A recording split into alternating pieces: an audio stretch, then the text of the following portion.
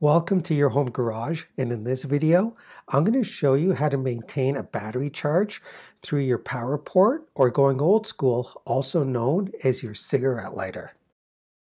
So there are two main types of charging systems, and sometimes the words get interchanged. You may have heard of trickle chargers. Now the main purpose here is a trickle charger provides a constant current all the time. Basically, it doesn't know when the battery is charged, and if it's not taken off in time, the battery acid inside will boil and bubble. So a trickle charger is not what you want for a long-term storage. What we're going to be using is a tender or a maintainer. This is a smart device and will charge the battery only when it needs it. After it's done charging, it'll shut off and monitor the battery state. When the battery discharges, which it will, and loses about 20%, then this will charge the battery back up to full and wait again. So its primary purpose is to slowly charge the battery and prevent overcharging. Especially if you're going to be storing the vehicle for a period of time, so basically maintaining a full charge prevents your battery from becoming sulfated and inoperable. Now there are two things to keep in mind with a plug-in method. The car's circuitry must have a lighter socket that is live, and you can easily test this with any device. And the charge rate must be kept low enough not to blow a fuse associated with the lighter socket, which is often about 20 amps, and this one has an output of 2 amps, so we're good to go. Battery tenders help to save you money on battery replacement, and these are commonly used to charge batteries at a low capacity. This means that it tends to be slower when providing energy to the battery. And because it doesn't support a quick charge, this is perfect as a maintenance tool. These can maintain the charge of cars, boats, ATVs, and RVs. So you can leave the charger connected to the battery for quite a long time without having to worry about the battery overheating or getting damaged. So as you store your vehicle, batteries naturally discharge when they're not used for a period of time. After that, sulfide starts to form in the batteries, which makes them unusable. Intelligent charging prevents batteries from becoming sulfated, which prolongs the life of the battery. And sulfation occurs when the battery is deprived of a full charge. And this can even happen with starter batteries in cars driven just in the city with load-hungry accessories, or a motor that's just idling at low speed cannot charge a battery fully. Battery tenders also have regulators that ensure the battery won't overcharge or cause any damage. It basically tries to make the recharge rate and discharge rate equal to each other so that it maintains a full charge status.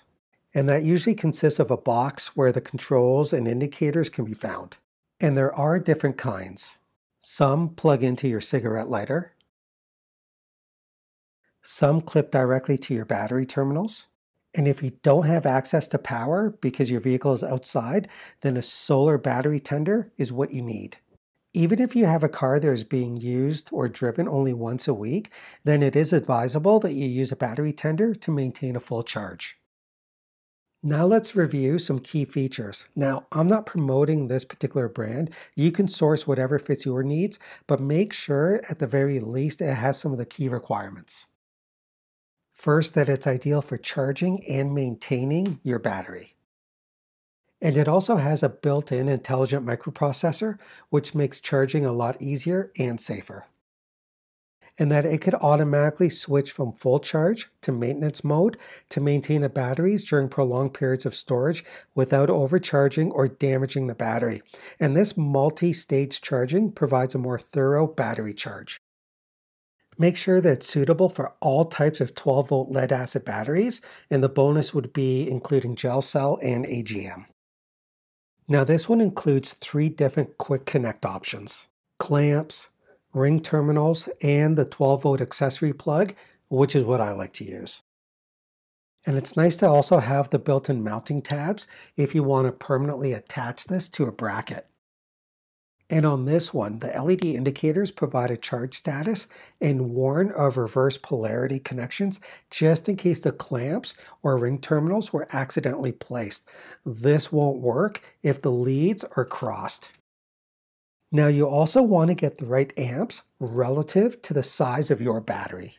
So the rule of thumb is 10% or under of your total battery's amp hour capacity. An average car battery has the capacity of around 48 amps, which means that fully charged, it delivers 1 amp for 48 hours, 2 amps for 24 hours, and so on. So if you had a 48 amp hour battery, 4 to 5 amp chargers would be perfectly fine. But if this were a 20 amp charger, then that would likely lead to overcharging. Now this is a 60 amp battery, so I could go up to a 6 amp charger if needed. So at 2 amps, this is absolutely perfect. So keep it slow and steady by following the 10% or under rule of thumb. Now before I go ahead and plug this in for the winter, I'm going to go ahead and conduct a couple of simple tests with my multimeter to make sure that the battery is in good state. Now, due to the way the batteries discharge, it's important to test the battery after it's been sitting for at least an hour to get what's called the resting voltage, or just turn the headlights on for 2 minutes to get rid of any surface charge the battery may have with your car turned off. Also, make sure your battery terminals are tight and clean.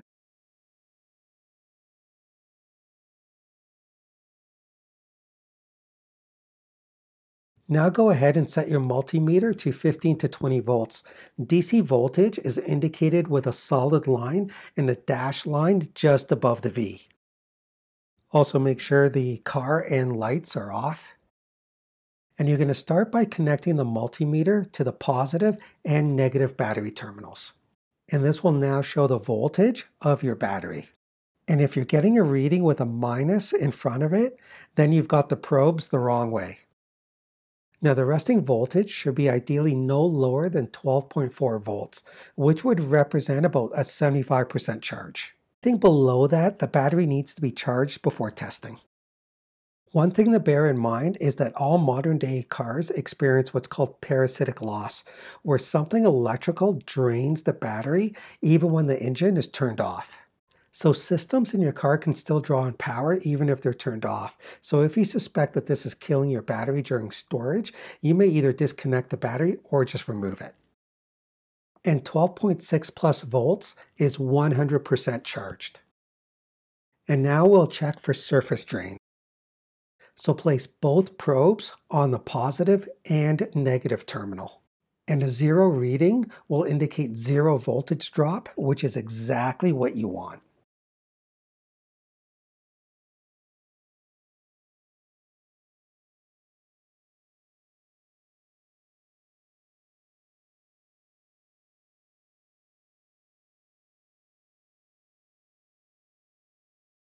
Next, the dirt that collects on the battery can become conductive and slowly drain the battery. Now, I'm not too worried about this one because it is inside the trunk and covered, but we're going to test it nonetheless.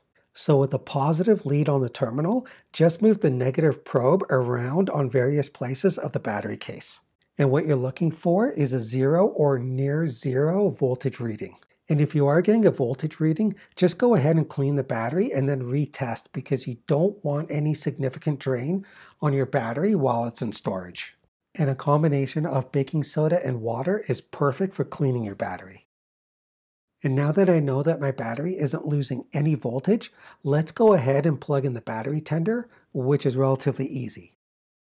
First, you'll want to start off by plugging it into the cigarette lighter or power port, and then your electrical outlet. Now the charger converts the electricity into power that can be stored in your car battery. Also make sure that it's in a vented area and don't put a case over it. So just set it and forget it. So make sure you help to keep this channel going by hitting that like button, of course sharing the video with a friend, and please comment below as I reply to all. And of course don't forget to subscribe. And we'll see you next time on Your Home Garage.